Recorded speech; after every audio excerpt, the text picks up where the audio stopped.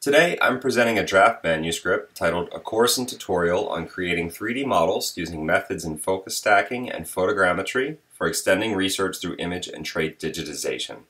This work is co-authored by myself and Dr. Katja Seltman of the UC Santa Barbara Cheadle Center. Some background on Big B. Big B is a collection of over 13 institutions whose job is to digitally record in an open source format over 1 million 2D images and 3D models representing over 5,500 bee species. My job is to create a workflow and a system that allows the creation of the 2D images and the 3D models to take place. This workflow is going to focus on two individual specimens, Apis mellifera and Halictus tripartitus. For the sake of this presentation, we're going to focus just on Halictus. What the system does is it combines focus stacking techniques which allow you to capture image data through a subject in order to generate a high quality image that's completely in focus. The system incorporates a wide spread of optics, allowing you to photograph from 1 to 100x magnification, which could yield anywhere from 4 centimeter sized specimens down to about 2 microns of information for details on specimens. The hardware system that we're using integrates off-the-shelf products from Cognisys, Macroscopic Solutions, Canon, and so forth, which allows us to capture very detailed images through the specimen for focus stacking, and it also allows us to rotate the specimen on a gimbal in order to capture a different perspective of that specimen. And that data is what we're going to be using in order to build photogrammetric models. So as you can see here, we have a specimen that's placed on top the universal stage. It's essentially a gimbal, which allows you to float the specimen at a center point, but then rotate and manipulate the specimen from all angles. Now what we're doing here is we're integrating focus stacking techniques and rotational imaging so that we can photograph the specimen around a 360-degree reference frame at different degrees. And what that does is it gives us a data set that allows us to build a full-on stereo model of the specimen from 2D images alone. You also see some innovations that were created as a product of Big B and its success. This light dome that you see cancels out much of the direct light that would emit glare, and also balances out the light for the specimens so that after you capture your complete data set, every image looks exactly the same. The lighting should be calibrated across all photos. We also have a standardized data set, so depending on the magnification that you're at, we are able to give you starting points that allow you to sort of move from point A to point B and capture the image without too much modification from either side. Once you have your settings figured out, your hardware is all set up, the next thing is to actually capture your images. For this, you use EOS Remote Utility to get your lighting correct and image your specimens. And all of the images that you're going to be capturing are going to be stored in a file that's just going to be stored on your desktop. So what we have here is a collection of 41 images that is a focus stacked frame. And then the specimen will rotate every 4 degrees. Every 4 degrees giving us 90 different perspectives around a 360-degree circle. So the goal here is to separate out each individual frame so that we can focus stack them. For this, we use a platform called FolderAx. Here, what we do is we select our directory. We tell it how many files we want in each folder, and we press split, and that splits each batch into its own folder. These folders are then pulled into Zerine Stacker for batch processing. So what we then can do is batch focus stack all of these images while we're then capturing our next round of images or focusing on the next specimen. The image here on the left is the data that we are inputting. The image on the right is the final output image.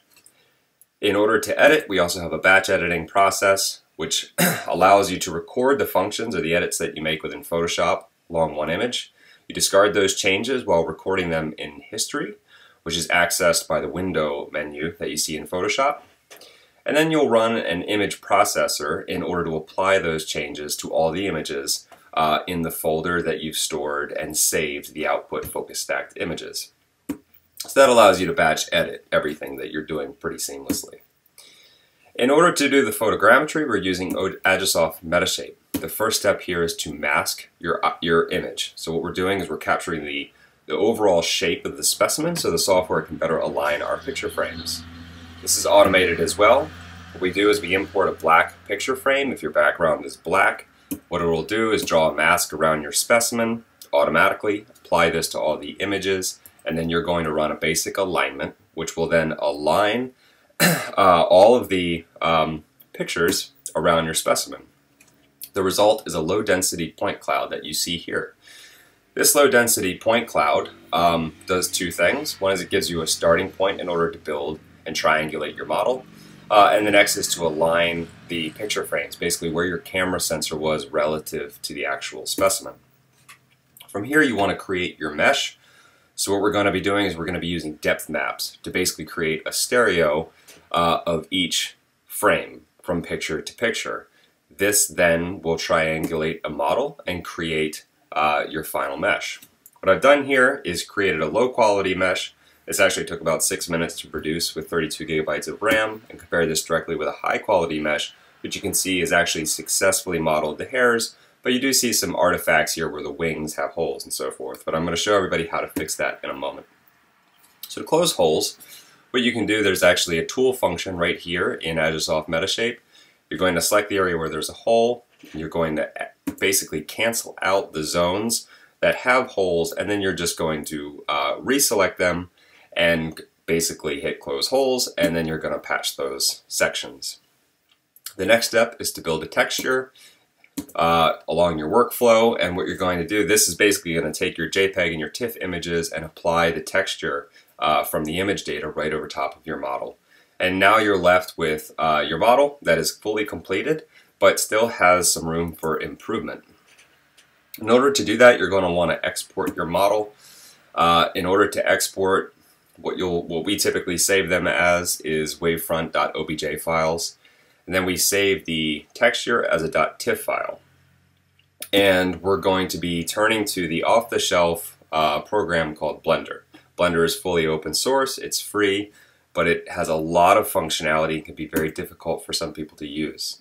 Luckily, some folks over at the Los Angeles Natural History Museum, Kate Ryan and Sylvia Reyes, gave me some pointers on what to do to get started. The first thing you'll do in Blender is open it, and you're going to right-click and delete the preset shape that you'll see in there. The next step is to simply import your model, and then you'll want to hit Control-B in order to basically bring your model to center. You don't want to move your model because that's going to change where it's going to be located in the reference frame for Agisoft. So you never want to move it, but you can pan the screen. You pan by basically clicking this hand here, and while holding down you drag the screen, and you can also flip and rotate your model by using the XYZ functions here. After you do that, you want to select the model in the collection, and you want to press Tab, which allows you to go to editing mode. Once you're in editing mode, you can right click, you can drag different triangles, and you can shrink, flatten, modify, press, pull, or even close holes in this function, and this part can be quite intuitive. Did highlight here sometimes where you're preset to the square selection tool set in the upper left hand side. It's a lot easier if you use a lasso tool to select your points, but once you are at this point, the editing aspects of Blender do become quite intuitive, and you get to play around here. So this is kind of the first starting points in how you would go about editing. As an example, you can see I have some triangles that I selected via the lasso tool, and I've hit Control F in order to modify the face, and then I closed the holes and re-imported that model right back into Agisoft Metashape. The texture was reapplied, and now my holes in the wings are fully closed. Then at the end you can also add some scale bars. For this case, what I did is I just measured the length of the pin, and I placed 2 markers into Agisoft across the pin and then set the scale bar in a reference pane. Now, I know that was a lot of information to cover in 10 minutes. I do have a YouTube channel I do want to pull your attention to. This is at Macroscopic Solutions LLC, where I have complete video walkthroughs that can help guide you. And I do just want to thank all my partners and everybody that's involved on the project and the other people that you see here. I apologize for the timer. But that's it, and I am here if there is time for questions. Thank you very much.